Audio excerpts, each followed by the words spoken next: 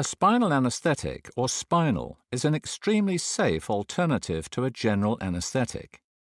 During a spinal, local anesthetic is injected in a precise way into the lower part of your back, which numbs your legs and lower half of your body. Spinal anesthetics do not put you to sleep. Spinals are suitable for almost any operation performed below the waistline and give you excellent pain relief immediately afterwards.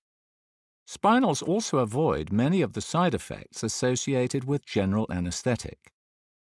Spinal anesthetics are given by anaesthetists who are highly skilled doctors, specially trained to look after you before, during, and after your operation. Examples of operations where spinal anesthetics are commonly used include those on the leg bones or joints, or where a general anesthetic may not be advisable, for example because of your general health. Before your operation, the anaesthetist will visit you on the ward and ask you some questions.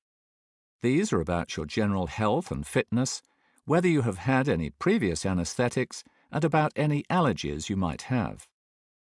It is at this time that the anaesthetist will discuss the options for your anesthetic and the reasons why you might benefit from having a spinal anesthetic. If you agree to having a spinal, you and your anaesthetist can decide together whether you remain fully awake during the operation or would prefer to be lightly sedated so that you are not fully aware.